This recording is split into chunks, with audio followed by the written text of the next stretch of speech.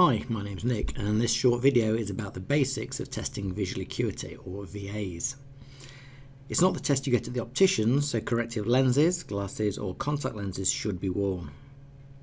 There are lots of different charts out there, but probably the most common you'll see outside a specialist centre will be the Snellen chart, or, if someone cannot read English, the tumbling E chart, where you ask the person to point at which way the letter E is facing. We will leave the Logmar chart to those clever chaps and chapesses in ophthalmology.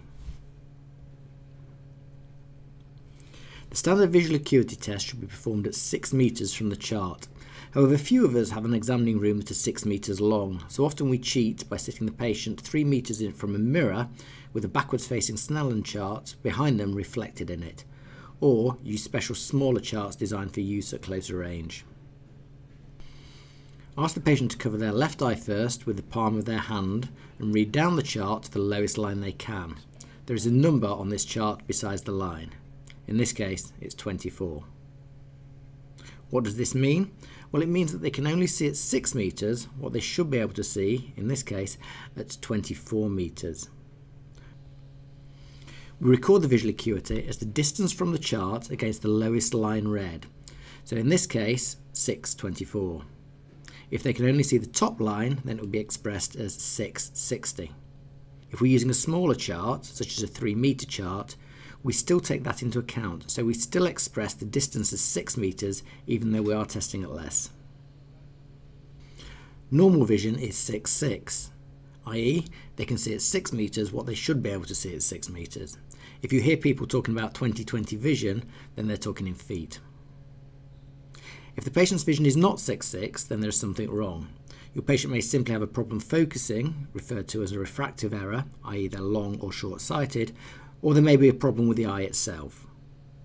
We can check this by asking the patient to redo the test using pinholes, which will correct for some refractory errors. Sometimes you may see VAs expressed as 612 plus 3, or 69 part, or 69 minus 2. Confusingly, they all mean exactly the same thing, that the patient can read down to line 12 and get 3 letters from the next line down, part of line 9 or all of line 9 apart from 2. But what if they can't even see the top line? Well, move the patient progressively closer to the chart until they can see the top line. How would we express the VAs now? Well, it's done on the same principle, the distance from the chart over the lowest line read. So if the patient at 3 metres can only read the top line of a 6 metre chart, it will be expressed as 360. If they need to be at 1 metre to read the top line, it will be 160. So what if they can't even read the top line at 1 metre? Well, we can progress to counting fingers. Failing that, can they see hand movement? And finally, if they can't see hand movement, can they perceive light?